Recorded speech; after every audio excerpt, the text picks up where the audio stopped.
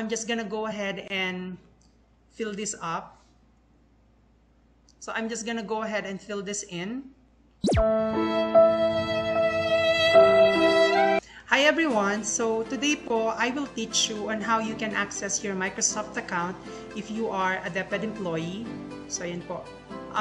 The reason why ginawa ko po itong tutorial na to kasi marami pa po sa ating mga DepEd employee yung hindi pa nila na-access yung Microsoft account nila. Maybe hindi nila alam yung existence ng Microsoft Office or hindi nila alam how to verify yung mga information po dun sa kanilang Microsoft Office account.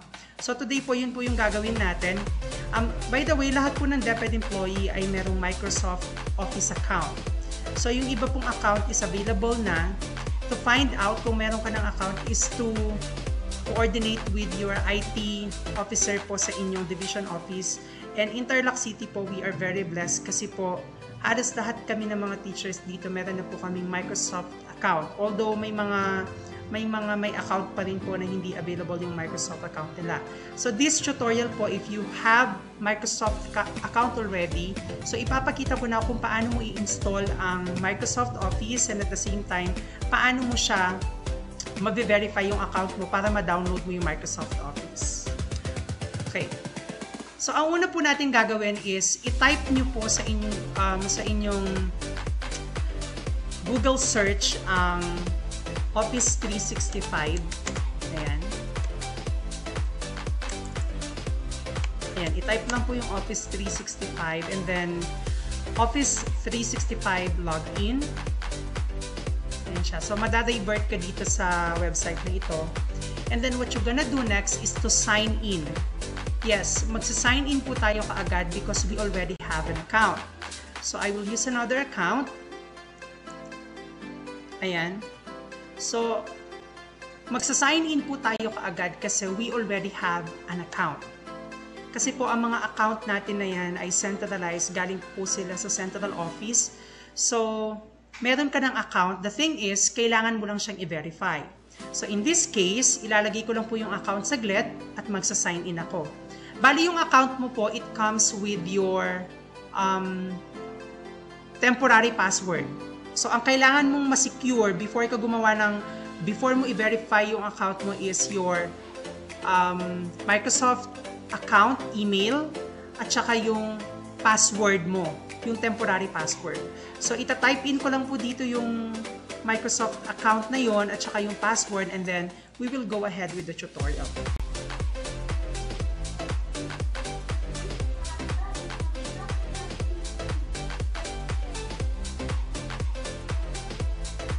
Ayan po.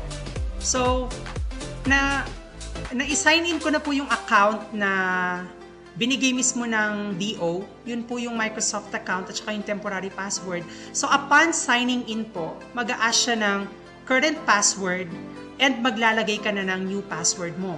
So, I'll just go ahead and ikakopy ko lang yung current password na binigay ng aming IT officer and then maglalagay lang po ako ng new password.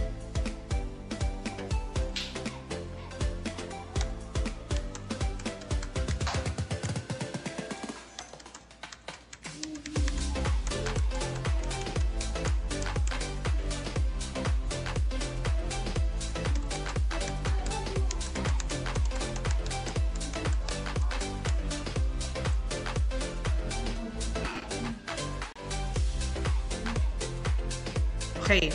So kapag po nakapaglagay ka na ng bagong password sa iyong Microsoft account, ito po yung lalabas, manghihingi po siya ng more information para po sa verification nyo. So ang gagawin lang po natin ay i-click natin yung next.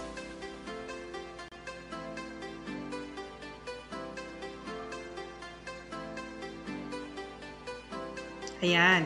So dito na po natin gagawin yung authentication. So meron po tayong dalawang way ng pag-authenticate. So the first one is mag-authenticate po tayo gamit ang email and then the other one is to answer security questions. So isa-set up po natin ngayon ang authentication email. Ayan. So ilalagay mo lang po yung personal email address mo dito. So I'm just gonna go ahead po and ilalagay dito yung personal email ko para po ma-verify ko yung account.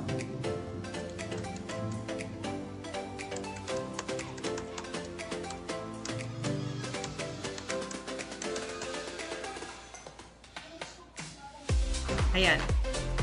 So kapag po nailagay nyo na yun, ang gagawin niya is magsisend po siya ng code dun sa email ninyo na kailangan nyong kunin at ilagay dito. So ayan, i-check ko lang po yung email ko.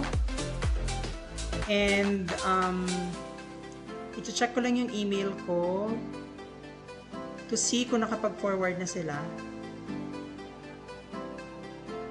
Ayan. So magsisend po ng email sa inyo ang MS Online Service Team. Ayan siya. And then we can click this one. Ayan siya. Meron po siyang ibibigay na code. Ita-type in ko lang po yung code dito.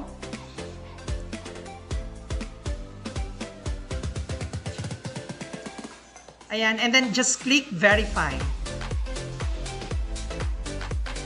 And then ang next po natin gagawin is to answer some security questions. So isa-set up po natin to. Set them up now. And then sasagutin nyo lang po yung mga security questions na ito. Okay, so after po natin i-fill in yung mga security questions, ang gagawin lang natin ay save answers. And then click finish. After nating mag-finish guys, i-ask ka ng Microsoft if you want to stay signed in. So just click yes. And right now po, naka-sign in na ako sa aking Office 365. So ngayon po, pwede na natin i-install ang ating Microsoft Office sa ating mga computer. Ang gagawin lang po natin is i-click itong Install Office. And then pipili ka if you want to install the Office 365 apps, minsanan, or other installation options. Pero mas maganda po na install na lang natin siya ng minsanan. So we just have to click on this. Ayan, at mada-download po siya dito sa ibaba. So ganito po ang magiging itsura niya.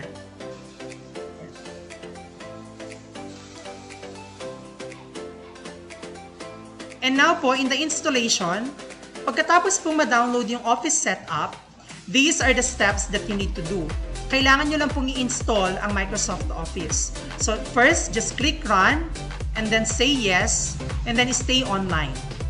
So pagkatapos po niya ma-install, pupunta po kayo sa PowerPoint presentation, or kahit sa Word, kahit saan. Sa PowerPoint, sa Publisher, and then mag-a-ask po siya to sign in your account.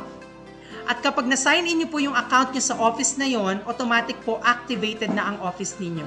Just like what I have right now, ayan po, my office is already activated and you can use the full feature of the Office 365.